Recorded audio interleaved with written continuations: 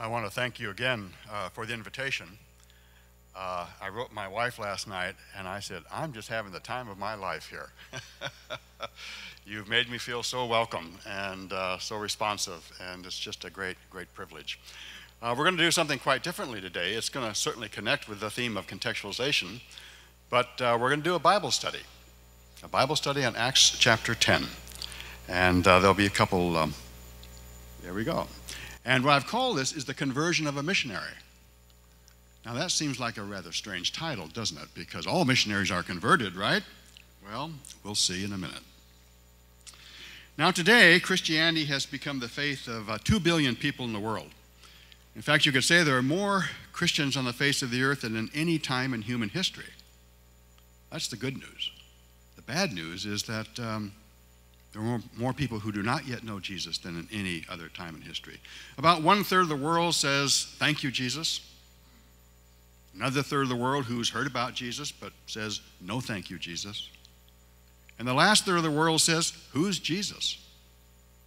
We've not even heard. Well, Christianity is spreading more quickly in the southern hemisphere of Africa and Latin America, and in some places in East Asia, well, in the East and some parts of Asia, not in all places. Interestingly enough, at the same time, Christianity is withdrawing from much of the North and the West, and these places are becoming increasingly post-Christian. Post-Christian. So how did this spread of Christianity around the globe happen? How did Christianity, which simply started out among the Jews, become a universal religion? Well, I suppose in simple ways we could say it all began with Peter and the early apostles. Peter was very reluctant to enter the world of evangelizing Gentiles. In fact, it took Peter 11 or 12 years and a supernatural vision to conclude, and I quote, God has shown me I should not call any person unholy or unclean. Acts 10:28. Now, in Peter's time, there were probably about 7 million Jews in the known world at that time, essentially the Roman Empire, of about 170 million Gentiles. So how did Peter do this? Well, the conversion of a missionary. Now, those of us who are called into mission see ourselves in the business of conversion. At different periods of history, we've used different language to describe this. 200 years ago, when William Carey wrote his famous pamphlet, he talked about converting the heathen.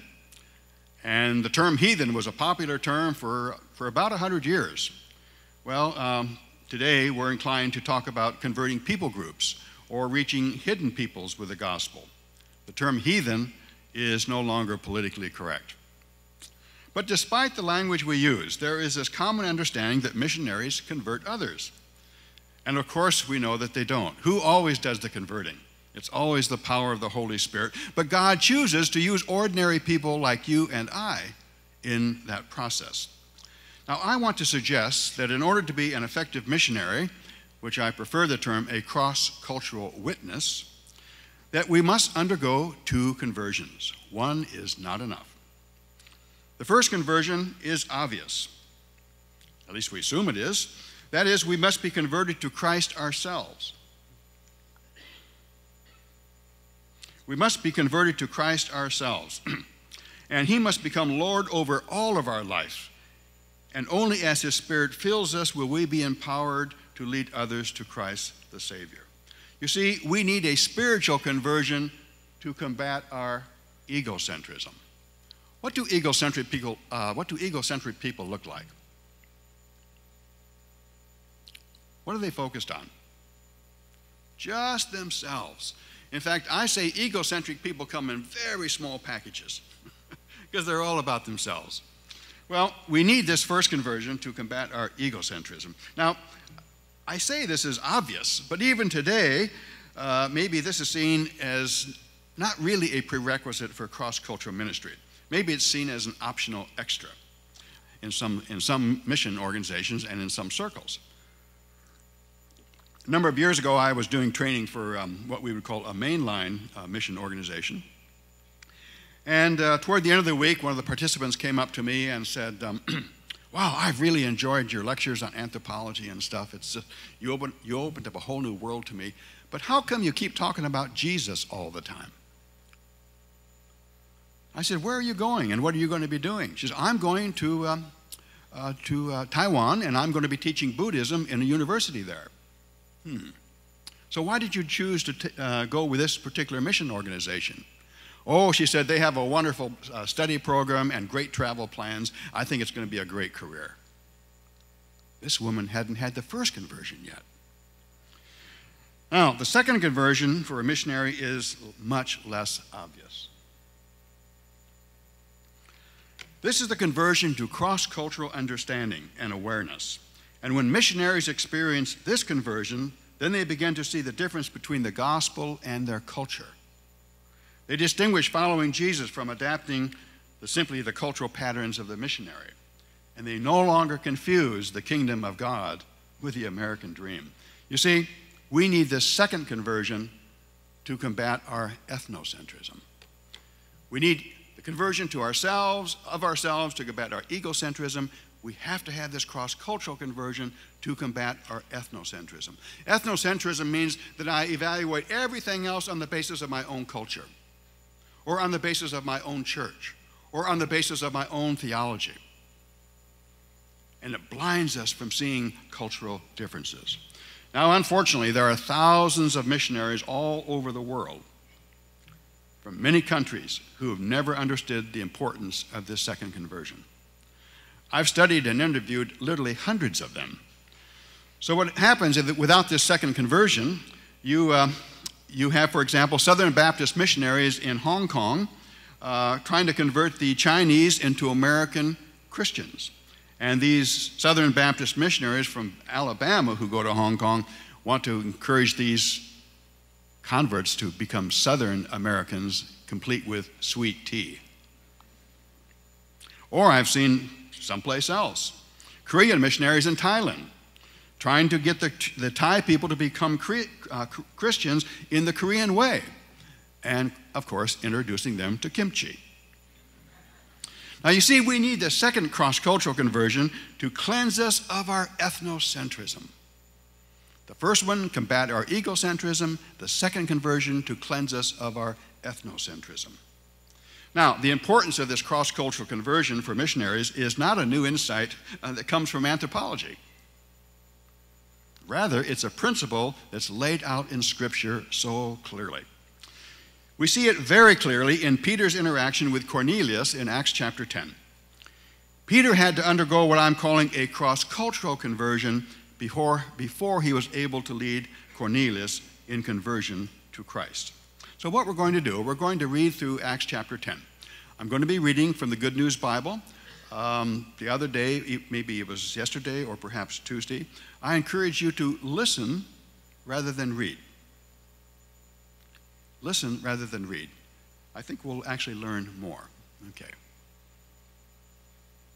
So we're going to divide this up into 6 different scenes, and here's the first scene. Verses 1 to 8. There was a man in Caesarea named Cornelius, who was a captain in the Roman army regiment called the Italian Regiment. He was a religious man. He and his whole family worshiped God. He also did much to help the Jewish poor people and was constantly praying to God. It was about 3 o'clock one afternoon. When he had a vision in which he clearly saw an angel of God come in and say to him, "Cornelius." He stared at the angel in fear and said, What is it, sir?" The angel answered, "God is pleased with your prayers and works of charity and is ready to answer you. And now send some men to Joppa for a certain man whose full name is Simon Peter. He's a guest in the home of a tanner of leather named Simon, who lives by the sea." Then the angel went away, and Cornelius called 2 of his house servants and a soldier, a religious man who was one of his personal attendants. He told them what had happened and sent them off to Joppa. Now here we're introduced to Cornelius. He's a very important person in Roman society. He has a position in the Roman army where he's in charge of at least 100 men. It says he was devout. He prays to God constantly. Sometimes I wonder, to whom was he praying? The Greek says he was praying to Theos. He was concerned for the poor, and he had a social conscience. We would see Cornelius as an all-around guy, praying to God, concerned for social issues in his own community. Now we can see prevenient grace already at work, because here is Cornelius, who does not yet know Jesus, in touch with God and receiving a message from God. Now we're ready for scene number 2. Scene 2, Peter has a weird vision. Verses 9 to 16. The next day, as they were on their way and coming near Joppa, Peter went up on the roof of the house about noon in order to pray. He became hungry and wanted something to eat. While the food was being prepared, he had a vision. He saw heaven open and something coming down that looked like a large sheet being lowered by its 4 corners to the earth. In it were all kinds of animals, reptiles, and wild birds. A voice said to him, "Get up, Peter, kill and eat." But Peter said, "Certainly not, Lord. I've never eaten anything ritually unclean or defiled." The voice spoke to him again. "Do not consider anything unclean that God has declared clean." This happened 3 times, and then the thing was taken back up into heaven. Now here we get a look at Peter. The Lord is obviously working with Peter, because look where he's staying. He's staying in the home of a tanner. Now, no good self-respecting Jew would have been caught dead living with a person who works with dead animals and turns their hides into leather. So this is significant. We're already seeing movement toward Peter's cross-cultural conversion. Now, I want you to pay attention here, because we're going to see through this chapter, Peter's cross-cultural conversion occurs step by step. It's not a road to Damascus kind of conversion. It's incremental. And as we undergo this second conversion, it also will be incremental for us. Now, Peter has the shock of his life while he's up on the roof of Simon's house. He's hungry. It's time for lunch. And look what in the world he's asked to eat. Everything that is ritually unclean, that is culturally taboo, barbecued pork, French fried shrimp. Peter says, "No way. I've never defiled my body by eating anything unclean. And I'm not going to start now, even if I'm starving to death." But the voice keeps telling him to get up, kill one of these unclean animals, and eat it. Peter keeps protesting. And then comes the punchline, verse 15. The voice says to him, "Do not consider anything unclean that God has declared clean." Now, before Peter is able to get up the courage to actually eat one of these culturally unclean animals, the sheet's taken back up into heaven. Now we're ready for scene number 3. Here we go. Scene number 3. Peter meets 3 visitors that are sent by Cornelius. Verses 17 to 23a. While Peter was wondering about the meaning of this vision, the men sent by Cornelius had learned where Simon's house was, and they were now standing in front of the gate. They called out and asked, "Is there a guest here by the name of Simon Peter?" Peter was still trying to understand what the vision meant when the Spirit said, "Listen. Listen." We need to listen a lot more than we talk. Listen. 3 men are here looking for you. So get ready and go down, and do not hesitate to go with them, for I have sent them. So Peter went down and said to the men, "I'm the man you're looking for. Why have you come?" "Captain Cornelius sent us," they answered. "He's a good man who worships God and is highly respected by all the Jewish people. An angel of God told him to invite you to his house so that he could hear what you have to say." Peter invited the men in and had them spend the night. Peter's now ready to see the connection between this crazy vision he's just had on the roof of Simon's house and the three Gentile visitors now standing in front of the gate at Simon's house. The Holy Spirit tells Peter, don't drag your feet, but get ready to go with these Gentile visitors. Prejudice and bias are beginning to dissipate. They're slowly disappearing. For what does Peter do? He invites them in to spend the night.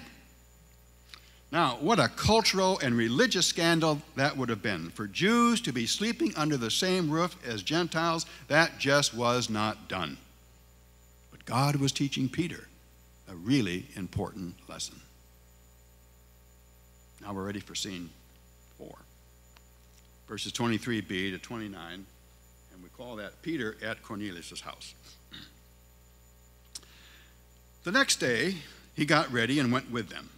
And some of the believers from Joppa went along with him. Now, who are believers? Who are believers? Believers are Jewish people, are Jews who recognize Jesus as the Messiah. They're not Christians. Christians are Gentile followers of Jesus. Believers are Jewish followers of Jesus. So the next day he got ready and went with them. And some of the believers from Joppa went along with him. The following day he arrived in Caesarea where Cornelius was waiting for him, together with relatives and close friends that he had invited. As Peter was about to go in, Cornelius met him, fell at his feet, and bowed down before him. But Peter made him rise. "Stand up," he said. "I myself am only a man." Peter kept on talking to Cornelius as he went into the house, where he found the people gathered. He said to them, "You yourselves know very well that a Jew is not allowed by his religion to visit or even associate with Gentiles. But God has shown me that I must not consider any person ritually unclean or defiled. And so when you sent for me, I came without any objection. I ask you then, why did you send for me?"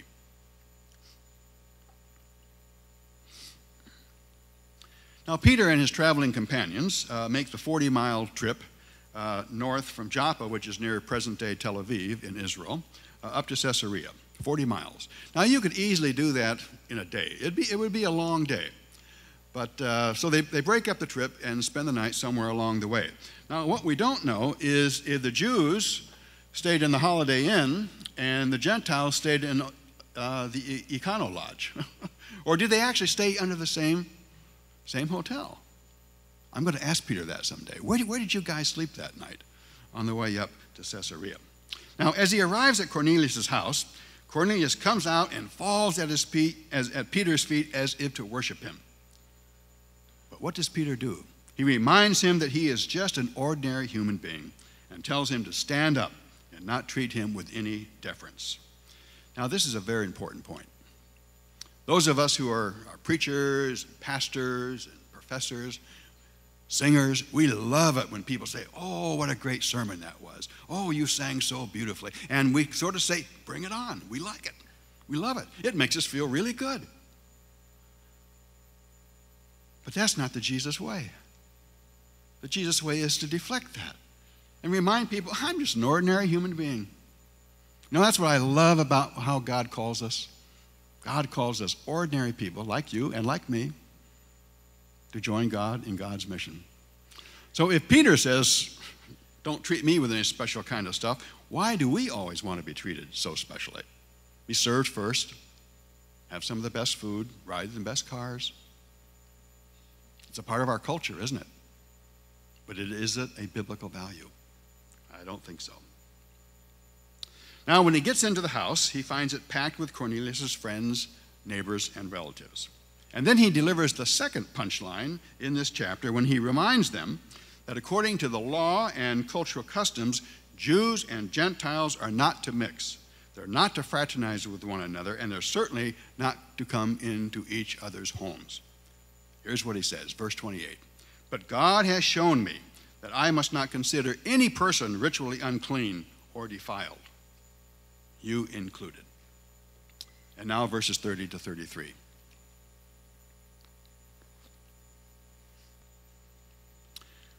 So he asked the question, "Why did you send for me?" Cornelius said, It was about this time, 3 days ago, that I was praying in my house about 3 o'clock in the afternoon. Suddenly, a man dressed in shining clothes stood in front of me and said, "Cornelius, God has heard your prayers and has taken notice of your works of charity. Send someone to Joppa for a man whose full name is Simon Peter. He's a guest in the home of Simon, the tanner of leather, who lives by the sea." And so I sent for you at once, and you have been good enough to come. Now we're all here in the presence of God, waiting to hear anything that the Lord has instructed you to say. Wow, that's such a beautiful example of prevenient grace at work. How many people around the world are waiting for us to tell them what God wants to say to them? But we never go.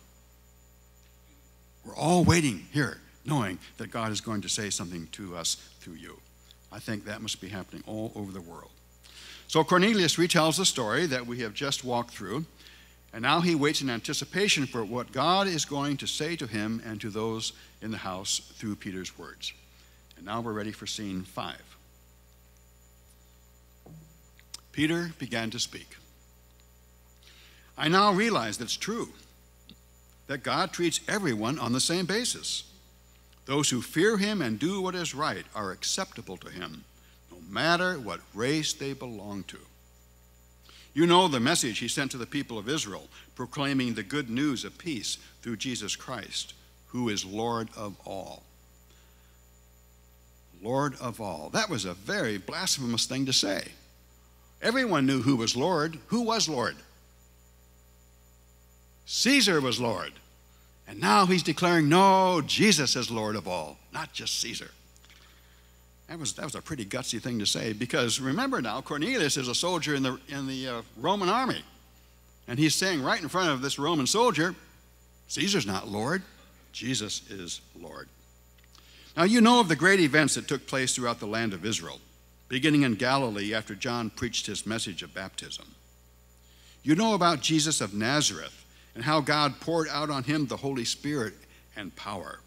He went everywhere doing good and healing all who were under the power of the devil, for God was with him. We are witnesses of everything he did in the land of Israel and in Jerusalem. Then they put him to death by nailing him to a cross.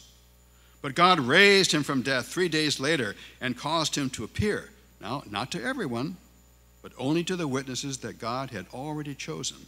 That is, to us who ate and drank with him after he rose from death.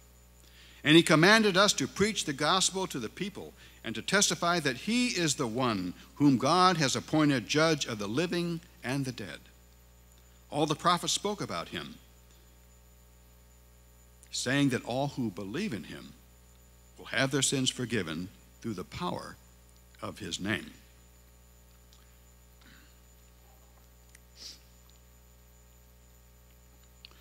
This is interesting. This speech is the first recorded preaching of the gospel to the Gentile world. Now, if this whole incident had not happened in Acts chapter 10 with Cornelius, it's possible that this movement would have just stayed right inside Jewish captivity and never would have spread to the rest of the world. But here it is, the first recorded example of Peter, of the good news being preached in the Gentile world. Now, Peter's cross-cultural conversion process is just about complete. Look what he says in verses 34 and 35. "I now realize it's true that God treats everyone on the same basis. Gentiles are just as good as Jews." What does that have to say to us? Filipinos are just as good as Americans. Blacks are just as good as whites. Women are just as good as men. School dropouts are just as good as PhDs. Nurses are just as good as doctors. Students are just as good as professors. Professors are just as good as board members. Democrats are just as good as Republicans. Well, you're not sure about that. It makes no difference. So if it makes no difference to God, how come we make such a big deal about it? It makes no difference. All that God requires is that we acknowledge who he is and we do what pleases God. Wow, what a powerful statement. All God requires is that people fear him and do what is right. It makes no difference what culture they come from. And now we're ready for scene 6. The Gentiles receive the Holy Spirit, just as the Jews did. While Peter was still speaking, the Holy Spirit came down on all those who were listening to his message. The Jewish believers who had come from Joppa were with Peter, who were amazed that God had poured out his Holy Spirit on the Gentiles also. I need to read that again because that's so powerful. The Jewish believers who had come from Joppa with Peter were amazed that God had poured out his gift of the Holy Spirit on the Gentiles also. They thought the gift of the Holy Spirit was just for them. And the shock of their life is the Holy Spirit was given to them, given to these Gentiles in the same way it had been given to them. For they heard them speaking in strange tongues and praising God's greatness. Peter spoke up. These people have received the Holy Spirit, just as we also did. Can anyone then stop them from being baptized with water? So he ordered them to be baptized in the name of Jesus Christ. Then they asked him to stay with them for a few days. Now this passage completes the process and confirms Peter's new cross-cultural awareness that God has no favorites. My goodness, he even gives the Holy Spirit to the Gentiles in the same way that he gave it to the Jews. Peter's cross-cultural conversion is complete. He fully understands that one may become a follower of Jesus without having to become culturally a Jew. That's the lesson of Acts chapter 10. One can become a follower of Jesus without having to become culturally a Jew. Now later in Acts chapter 15, they would debate this point and vote on it in the Jerusalem Council. I say that's the early church's first and most important business meeting. And the big issue was, can we let these Gentiles come into our church? And the Jerusalem Council made the right decision. Yes, they can. But unfortunately, we have had to keep relearning this principle at every era of the church's history. We have to keep relearning it. You see, we keep confusing spiritual conversion to Christ with cultural conversions to my lifestyle, to my language, to my values, to my worldview. We want people to become like Jesus, but we also want them to become like me. And we get it all mixed up. You see, the lesson from Acts chapter 10 is so clear. We must be prepared to undergo a cross-cultural conversion along with our conversion to Christ if we're going to become effective missionaries, effective cross-cultural witnesses. A missionary needs 2 conversions. In the name of the Father, and the Son, and the Holy Spirit. Amen.